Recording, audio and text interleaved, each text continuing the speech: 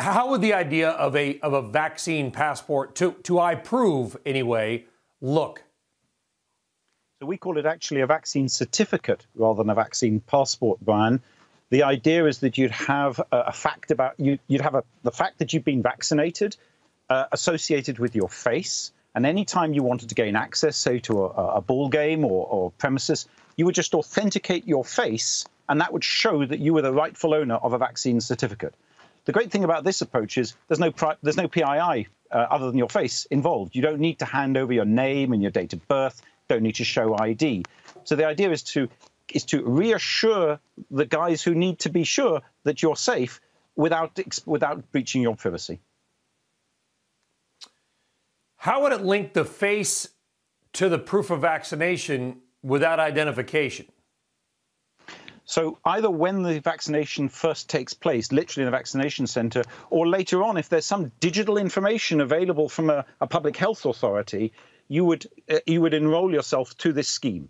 So many public health authorities worldwide are preparing to provide vaccine certificates, which would typically be in the form of a barcode, a secured barcode, which would enable the reader to be sure that a genuine vaccine certificate has been created within the records of the public health authority, and then the reader can be sure of it. It'll be associated with your name, it'll be associated with your date of birth. What can then happen is that that's transferred to a much more privacy-respecting system to which you enroll your face. Get rid of the name, get rid of the date of birth. From now on, you just authenticate with your face. It's going to work differently in different countries because different countries have different public health electronic records. At the moment, the World Health Organization is actually standardizing this so that not only will we be able to do this domestically, but also when we travel. Well, you can imagine, Andrew, and you've mentioned the word privacy a number of times. I mean, you're in the UK, we're here in the US. You can already see, I'm sure, and have heard the uproar.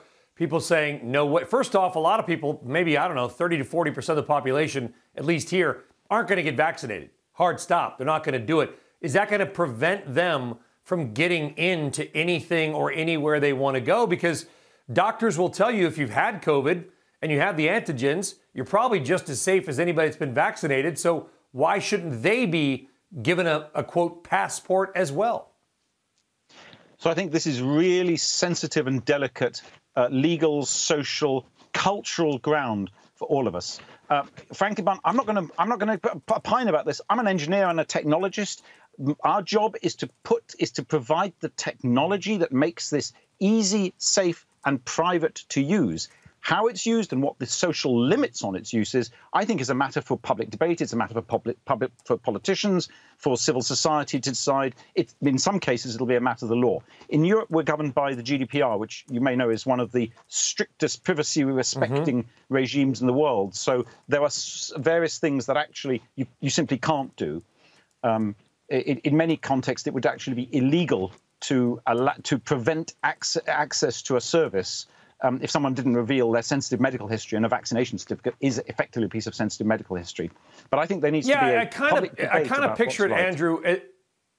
I'm sure you're probably, or at least were, a frequent traveler, like so many of our CNBC viewers are. And, you know, I use the Clear program as well. You put the fingerprints down, you stare into the thing. I've actually heard about businesses using that platform kind of as the vaccine passport as well, but that's a different product.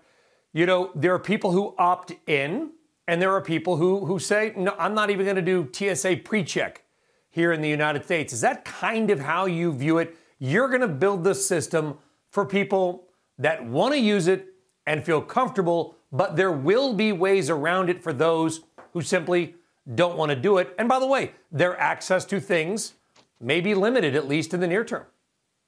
I think that's absolutely essential. Look, the whole basis for the way that we do things at iProov is social inclusion. So personally, I believe that these things mustn't be an instrument of social exclusion. I think it's got to be a question of choice. This has got to be about facilitating people who want to use it to have an easier and simpler life. I would be very uncomfortable if it became any kind of instrument of social exclusion. I think society wouldn't accept that, and it would be unfair. Shepard Smith here. Thanks for watching CNBC on YouTube.